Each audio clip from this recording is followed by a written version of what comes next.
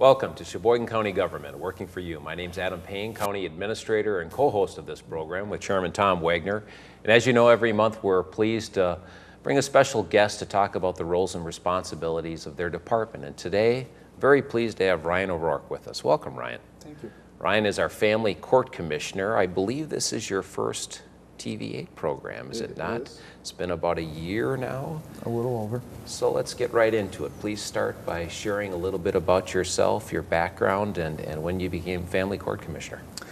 Sure. I've lived in Wisconsin pretty much my whole life. I graduated from law school from UW-Madison in about 2001 and went to work as an assistant district attorney.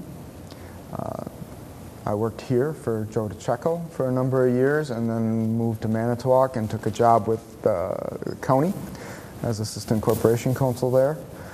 Spent about 8 years there doing mostly child protection work, and then I came back here and was hired as court commissioner when Rebecca Persick took the bench.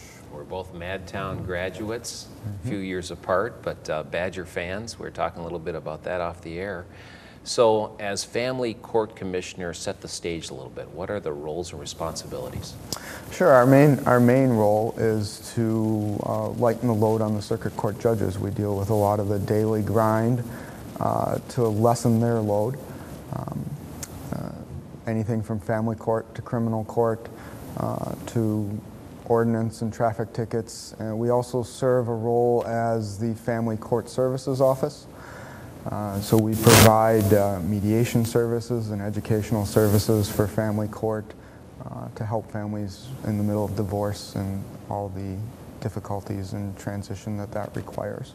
And I've said family court twice, though it's broader than that. It's court commissioner. And some of our viewers might be wondering, well, what's the difference between a court commissioner versus a circuit court judge, federal court judge? I mean, how would you distinguish your role and compare it to a circuit court judge? Sure. Well, a circuit court judge deals with law on the state level. They're generalists, so to speak, in that they deal with a very broad range of law, as opposed to municipal judges will deal with very specific things, usually traffic and ordinance at the city level.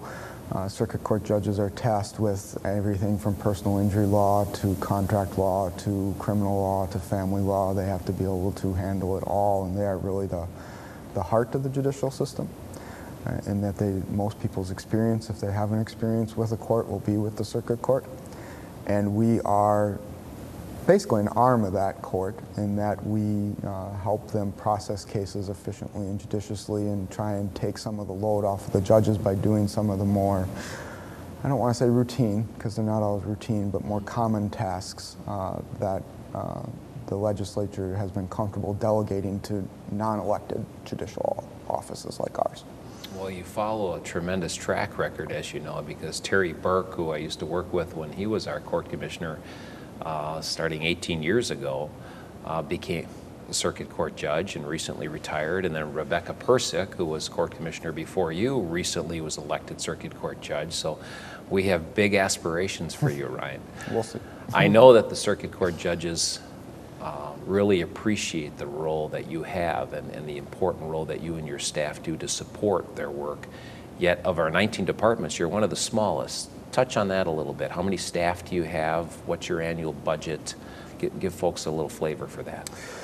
Sure. Our staff is 3 people, including myself.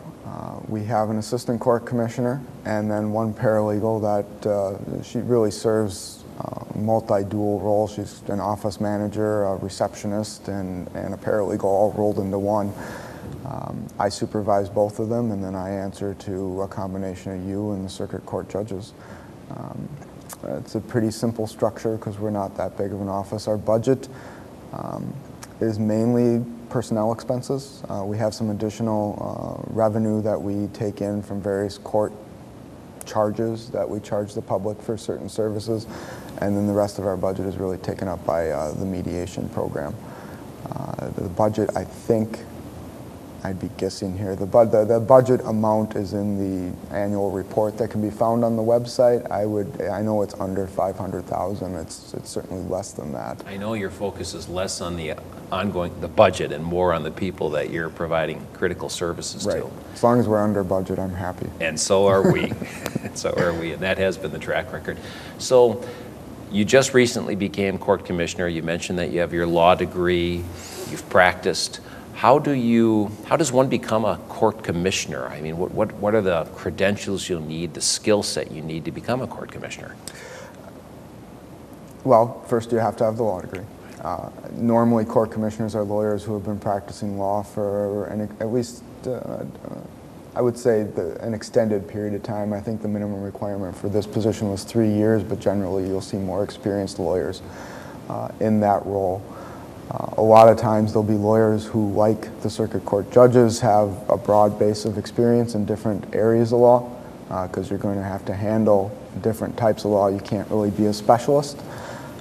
As such, a lot of times those court commissioners will either come from a general practitioner standpoint as a private attorney, or they'll come from county attorneys, because county attorneys tend to deal with a broader aspects of the law, broader brush as to the types of topics they touch on.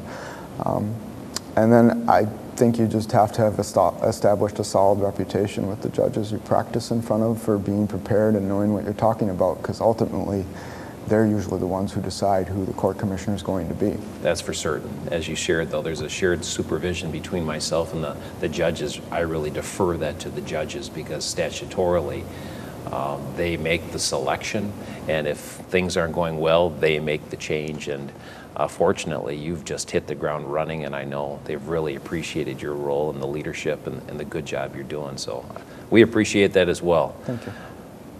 Final question before I turn it over. So it's been about a year. What have you found to be one of the more challenging or rewarding aspects of the job?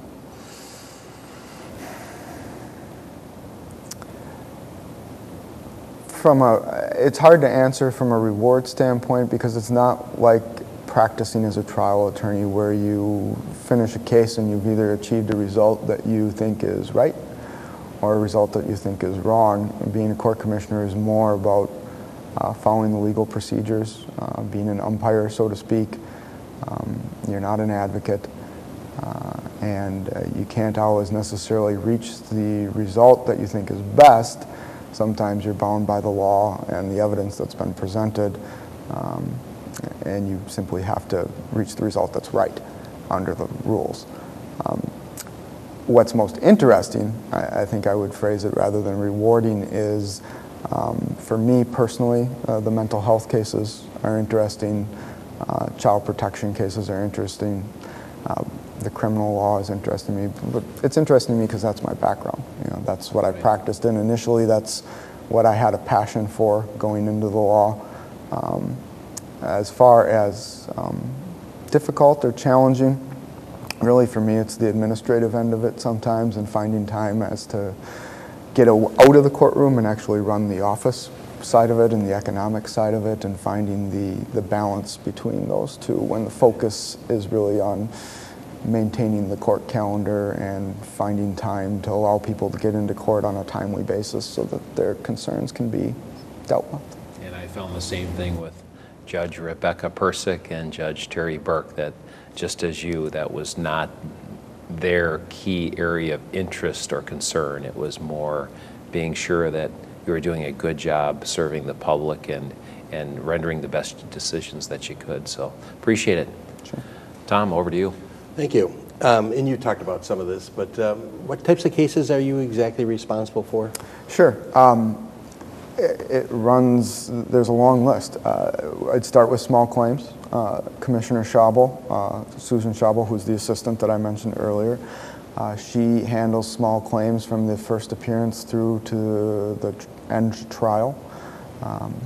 I handle any number of things. Let's start with criminal cases. We do initial appearances from the jail every day and hold bond hearings. In family cases, we handle paternity hearings. We handle stipulated divorces, we do the final hearings on stipulated divorces where people are in agreement on the terms of the divorce. We also do the initial temporary orders. Say, for example, while a divorce is pending, someone needs a child support order, or they can't agree on who's going to reside in the house or how they're going to handle visitation of the children. We put in place those temporary orders while the divorce is pending. We also handle traffic tickets, the initial plea hearings. That's every Wednesday. I'm drawing a blank. There's a number of other things we do. I mentioned it earlier. We handle mental health hearings, the initial hearings at the hospitals, potentially every morning. We don't have them every morning, but there's always a chance. Adult protective services cases, where you're dealing with guardianships and protective placements for vulnerable adults, or potentially it could be vulnerable children as well. We handle initial plea hearings for child in need of protection and services cases and juvenile delinquency cases. We also do injunctions. That's a significant portion of our caseload in situations where a person is seeking protection from another individual, either because of harassment or domestic abuse. We make the decision on the temporary restraining order, and then we also hold the final hearing for those injunctions. There's a number of other minor things we do, but I would say that takes up the majority of our time. I neglected to mention we also authorize search warrants. When the law enforcement and the district attorney's office are requesting a search warrant, it's our office that reviews it and approves it, or rejects it. Which means you're on call day or night. 24/7. Right. So help me with this.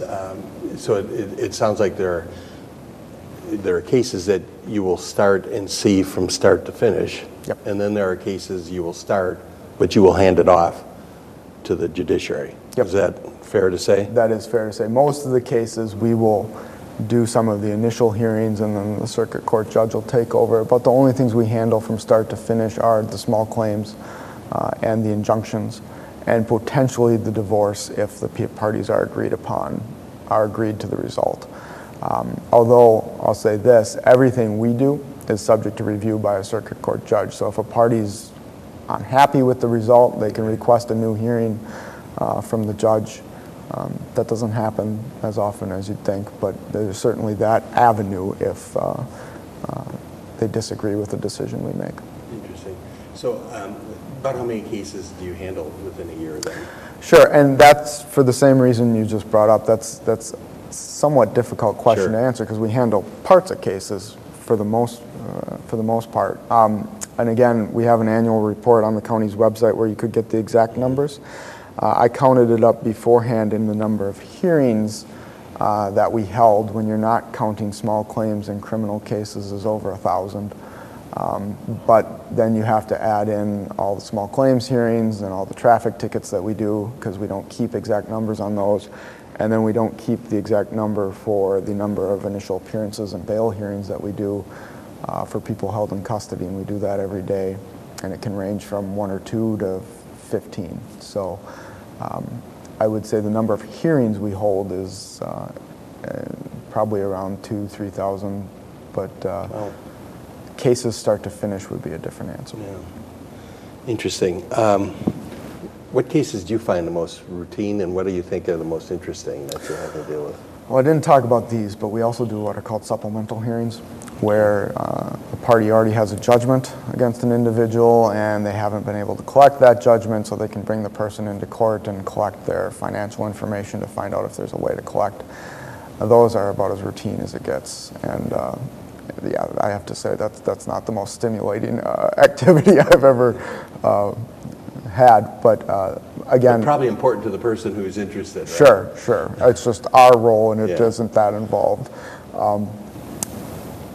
The most interesting would again be the mental health cases for me, and the child protection cases, because and the reason I went into those and had a passion for them, I went from criminal law to that because I found those more rewarding in the fact that you can actually achieve a real positive result potentially, rather than trying to address something after it's already gone wrong in the criminal justice system. With child protection and mental health, you can try and get at the root of the problem more and solve the problem before it becomes a bigger issue, and hopefully actually make a difference in the long term. So It sounds like when you talk about a lot of these things, it sounds like the whole office was created to make the system more efficient.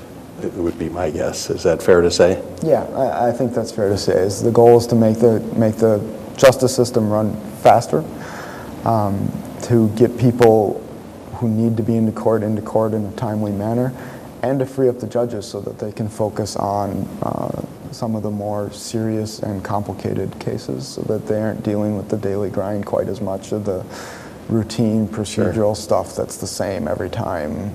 You don't really need a brilliant circuit court judge to handle. You can dump it on the lowly commissioner. I don't know if you mentioned it, but I know you marry people I do. from time to time, and I don't know, where do you marry them, and do you marry them at different sites, or is it just all in one spot? I'd be curious of that. Normally it's at the courthouse. They can contact our office to schedule a wedding in the courtroom. We do them every Friday at 3 o'clock, and we usually have about 4 or 5 time slots. And people don't have to get married there. They can request a judge or a circuit court commissioner to marry them somewhere else. Normally those are the judges who travel, and then the judicial official usually charges for that, for their own time, for the travel and appearance. We don't charge for my time if you do it at the courthouse. We do charge, well, we'll get to that. But yeah, typically they're at the courthouse.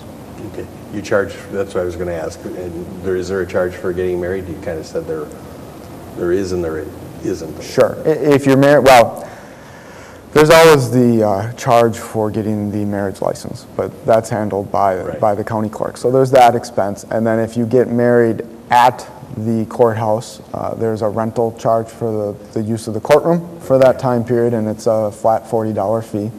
And it's a quarter-hour time frame. Then usually the ceremony doesn't take that time, so we let people mill around and take pictures and whatnot, as long as they don't go up on the bench. Yeah. And then again, if they're getting married off-site, there's a potential charge for the actual judge's time to travel there and whatever. I don't know exactly what the judges typically charge for that. It's got to be one of the most reasonable ways of getting married that exist. Sure. My daughter's going to be married in 2018, and I'm thinking this might be a far more cost-effective approach for us to consider. Well, you mentioned Judge Burke earlier, and he actually married me and my wife. So. Oh, did he really? I'll be darned. Yeah. So you've been on the other side of the... I have. Not at the courtroom, but okay.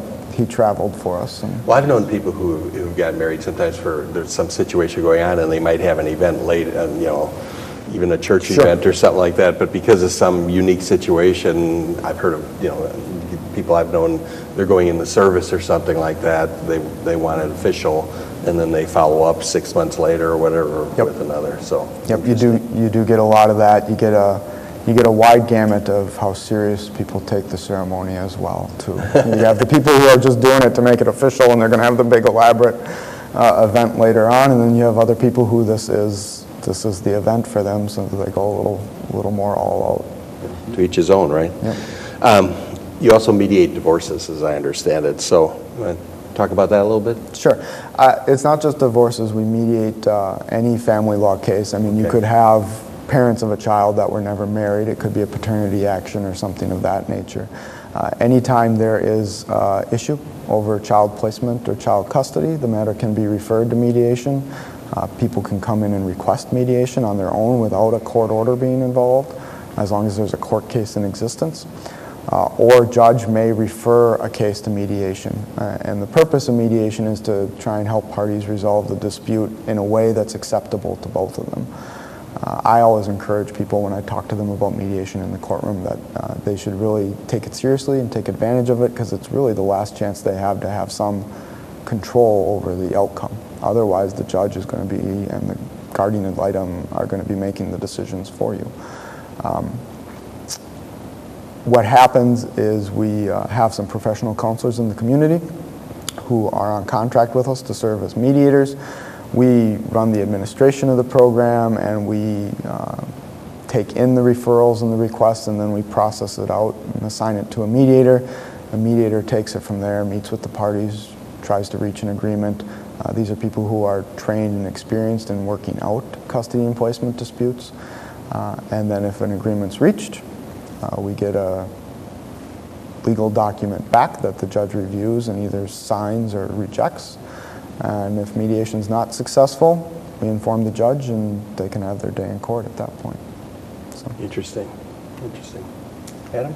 If you joined us late, we're talking to Court Commissioner Ryan O'Rourke about the roles and responsibility of the Court Commissioner's Office, and it's a heavy topic, is it not? You know, whenever we do an interview like this, particularly with someone in your role or working at Health and Human Services or a Sheriff's Department, you know, individuals that are just working with people day in and day out and helping solve problems, the weight of those issues and opportunities I find remarkable. You know, we all go about our lives with things that happen at home or with our own kids or family members, or we know close friends that are dealing with challenging issues, but every day to come to work and work on you know, examples that you've just shared, day in and day out, case after case, I just can't tip my hat to you enough, and people who do this kind of work. So thank you, first and foremost, Ryan, for your public service.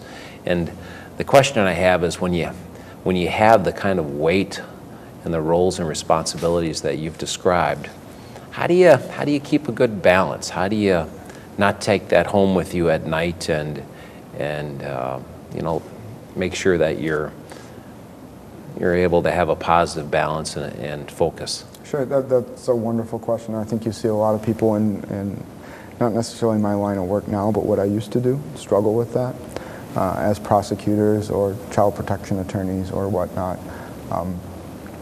You deal with a lot of day-to-day that's not very pretty, and you don't see a lot of positive, and it's over and over and over and again, and it's starting to be recognized, and you see educational sessions about secondary trauma and how to deal with it. For me, really, it changed when I had my own kids, and they were a conduit for me to get reconnected to the community in positive ways, through whether it's their school or through their activities. You start to see outside of work some of the more positive aspects and get those reinforced for you that you had going in, but you kind of lost along the way. And I think everybody deals with it in their own way. There's healthy ways to deal with it and unhealthy ways, and you got to find something that I think keeps you connected to the positive. Yeah, and I've often heard people say, my kids help keep me grounded. Mm-hmm. It's a different world when you walk into that door and get to spend time with your loved ones. Well, that's great. And again, thank you for your service. Thank you. Now we don't serve in your capacity, so only you know just how challenging it is. But boy, it's got to be challenging work. The court system, big picture. What do you see as some of the, or perhaps one or two of the key challenges facing the court system as a whole, as you look into your crystal ball 5-10 years from now? I think the biggest thing past and going forward is, and this is a complaint I think you hear a lot, not just from the court system, but other forms of government on the levels below federal and state, is unfunded mandates. I think there's a tendency at the state and federal level to pass laws that are on their surface great and wonderful ideas, and then not figure out a way to pay for them. And that puts pressure then on the court system to try and find a way to accomplish this with the same amount of resources, and then it tends to take away from other areas of focus or reduce the amount of attention you can give other issues. And you just see that pressure continue and continue and continue. And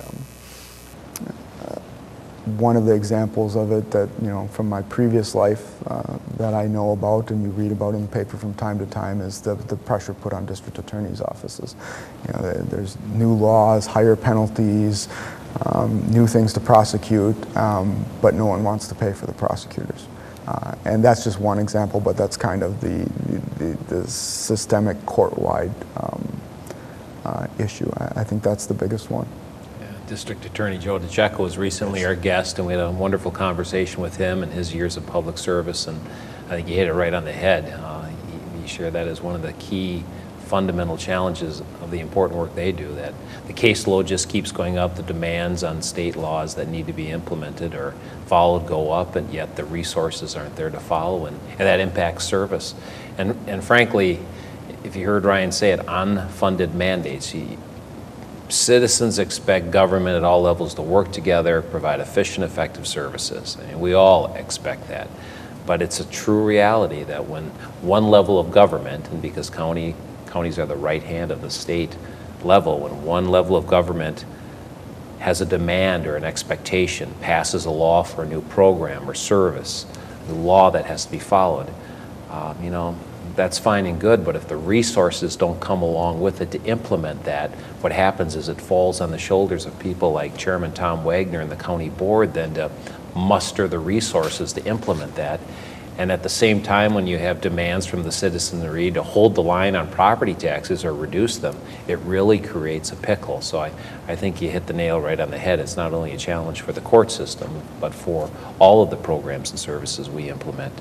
We only have a couple of minutes remaining, and wanted to end with a little bit of discussion. I've heard you raise this before, and your predecessors before, that, you know, you're in a role, I think you said earlier, of, you know, being an umpire and being fair and rendering decisions, and occasionally you have clients or people that come to the office or your department looking for advice, looking for counsel. Sure. And that's not your role. Right. Talk about that a little bit, please.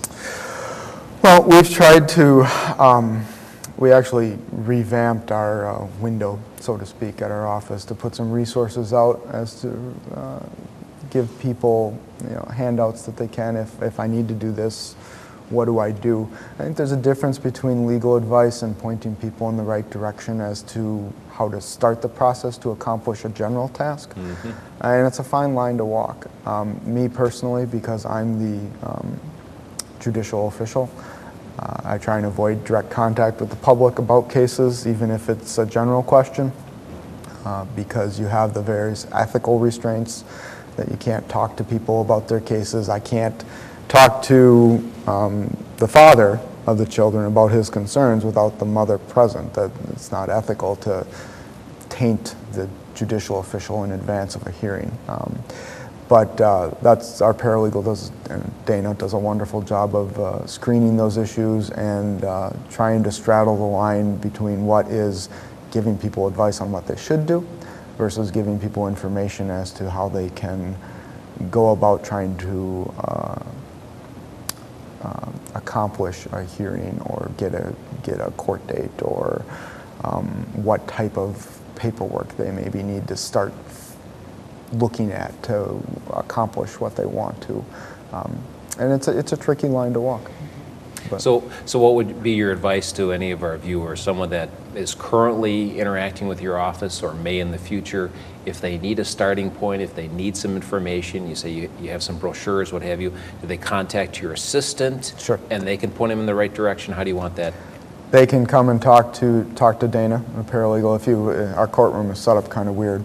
You have to actually go through the courtroom to get to our offices, but unless there's a closed hearing sign on the door, you can walk right in. And then through the door is a big window, and Dana will be behind the glass, and you can talk to her. You can also access various resources on the state court website. I think it's wicourts.gov or some form of that address. A general Google search should allow you to find it. Or you can go to the clerk of court's office. That's a wonderful resource too. Again, they have the same restrictions we do. They can't give you advice, but they have a lot of information that can help point people in the right direction. Yeah, the clerk of court's office does a tremendous job. Melody Lorgy and her staff are wonderful. Ryan O'Rourke, outstanding overview of the important roles and responsibility of the court commissioner's office. Thank you so much for joining us today. Thank you. And thank you for joining us today. Next month, another very important department head is going to be here, Tom Egerbrecht from our Health and Human Services Department, and he's going to be talking about the roles and responsibilities of that department and the new drug court that recently was established and will be funded as part of the proposed 2017 budget. So until then, thanks for joining us, and we'll see you next month.